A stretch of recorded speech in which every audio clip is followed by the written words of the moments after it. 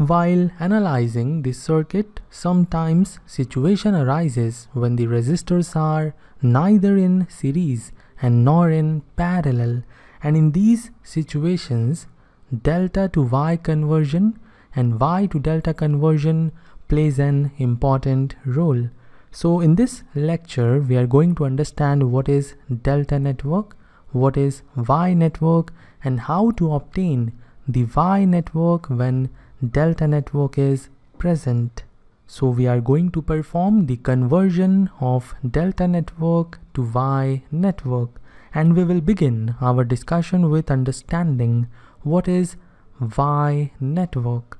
Y network is the network in which three resistors are connected in this manner that they are forming the letter Y, and that's why we call it Y network. R1, R2 and R3 are the three resistors. 1, 2, 3 and 4 are the four terminals in this network. Now the same network can have a different form. If I lift this particular node to this particular position, we will have this network, and here we are having T letter formed by R1, R2 and R3. Therefore we call this network T network. So both the networks are same, all the parameters will remain the same, only the form is different. So I hope you now understand what is Y network and what is T network. Now we will understand what is delta network. In delta network, three resistors are connected in such a way that they form delta. When you flip this network 180 degrees, you will find RA, RB and RC are forming a structure which looks like delta. Therefore we call this network delta network. We can have the same network if we lift this particular terminal of this branch and place it here, and if we lift this particular terminal of this branch and place it here, we will have all the parameters same in this network, but here the three resistors are forming pi. That's why we call it pi network. So we are done with the basic introduction to all the networks, and now we are going to perform the conversion of delta network to Y network. This means we have the delta network, and by having the delta network we mean we know the values of RA, RB and RC. And now we want to have a Y network in place of this delta network. That is, we want to calculate R1, R2 and R3, and I will first give you the formulas and then we will prove them. R1 is equal to RA multiplied to RB, RA multiplied to RB divided by sum of all the three resistors in the delta network, that is RA plus RB plus RC. RA plus RB plus RC. So you can see that in the denominator we have sum of all the three resistances in the delta network, and in numerator we have product of resistances which are present on the left side of R1 and on the right side of R1, that is RA and RB. Now following the same process we can write R2. We know in the denominator we are going to have the sum of RA, RB and RC, and in numerator we have RB multiplied to RC, RB multiplied to RC, and R3 is equal to RA multiplied to RC in numerator, and in denominator we have RA plus RB plus RC. So remember these results And whenever you have inductors in place of resistors, then the formula will have the same pattern.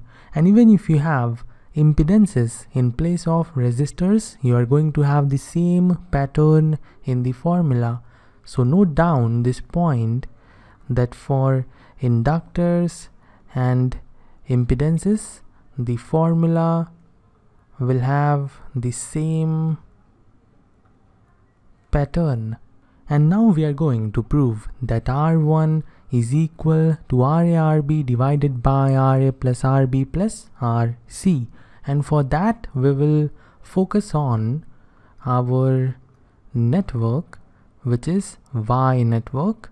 And in this network, if we apply one voltage source between the terminals 1 and 2, then current will flow through R1, then through R3, and then move back to the same source. This means no current is flowing through R2. Therefore, the equivalent resistance will be R1 plus R3. They are in series.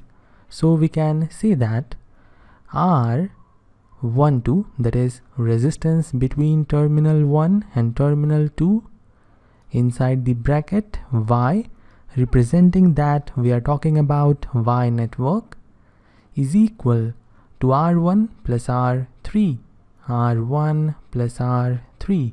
And now we are going to calculate the equivalent resistance between the terminals 1 and 2 in the delta network. And when you look at the equivalent resistance between terminal 1 and terminal 2, you will find it is RA in parallel with RB plus RC. RB and RC are in series, and then they are in parallel with RA. So we have RA in parallel with RB plus RC. And to replace delta network by the Y network, the resistance between 1-2 terminals of Y network and the resistance between 1-2 terminals of delta network should be same. Therefore, R12 Y is equal to R12 of delta. This should be satisfied. And from here we can say that R1 plus R3 is equal to RA parallel with RB plus RC. RA parallel with RB plus RC. Let's call this equation number 1. And now we will calculate the equivalent resistance between the terminal 1 and terminal 3 in the Y network. So R13Y, and it is equal to R1 plus R2, R1 plus R2. And the equivalent resistance between 1 and 3 terminals of delta network is equal to RB in parallel with RA plus RC. RB in parallel with RA plus RC. And we know R13 in Y should be equal to R13 in delta. This implies R1 plus R2 should be equal to RB in parallel with RA plus RC. Let's call this equation number 2. And now we will find out the equivalent resistance between the terminals 3 and 4. So we will find out R34 in Y network and R34 in the delta network. In the Y network, between 3 and 4 terminals, the equivalent resistance is R2 plus R3. R2 plus R3. And in the delta network, the equivalent resistance between terminal 3 and terminal 4 is RC in parallel with RA plus RB. So we have RC in parallel with RA plus RB. And we know they should be equal. So we can say that R2 plus R3 should be equal to RC in parallel with RA plus RB. Let's call this equation number 3. And now we are going to subtract equation number 3 from equation number 1.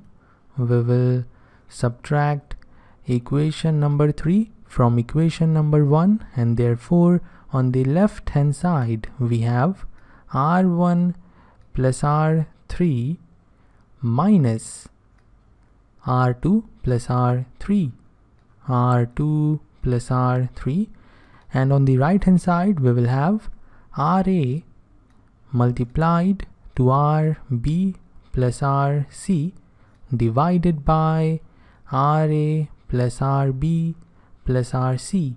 We can write RA parallel with RB plus RC like this.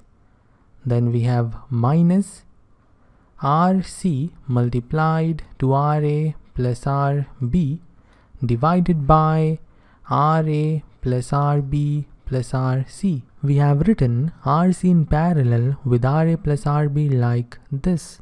And now we are going to simplify the left hand side and the right hand side. On the left hand side we have R1 minus R2, and on the right hand side we will have RA RB plus RA RC minus RA RC minus RB RC divided by RA plus RB plus RC. Now here you can see that RA RC will cancel out with minus RA RC.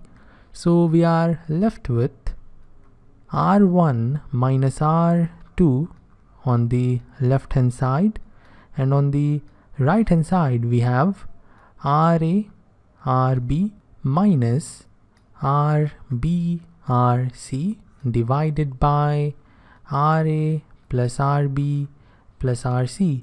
Let's call this equation number 4, and now we will add equation number 2 and equation number 4. So let us add the second equation and the fourth equation.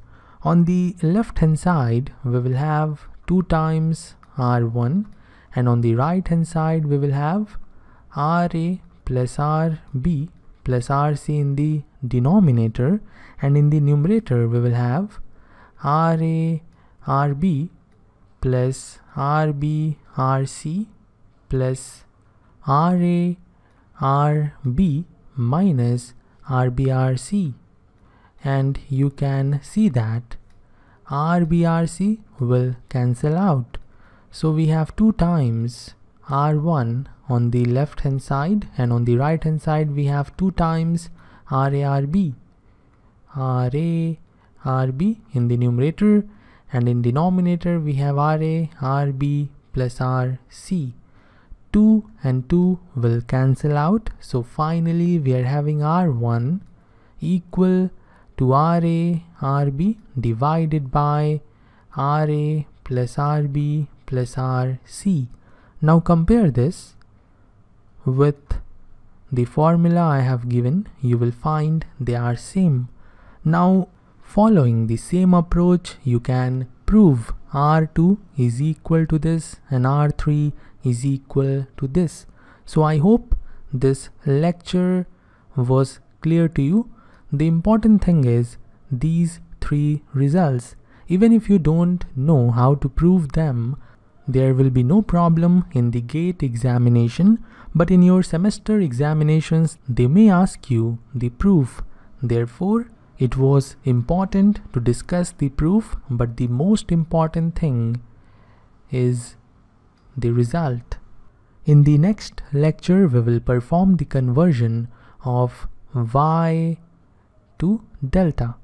Now I will end this lecture here. See you in the next one.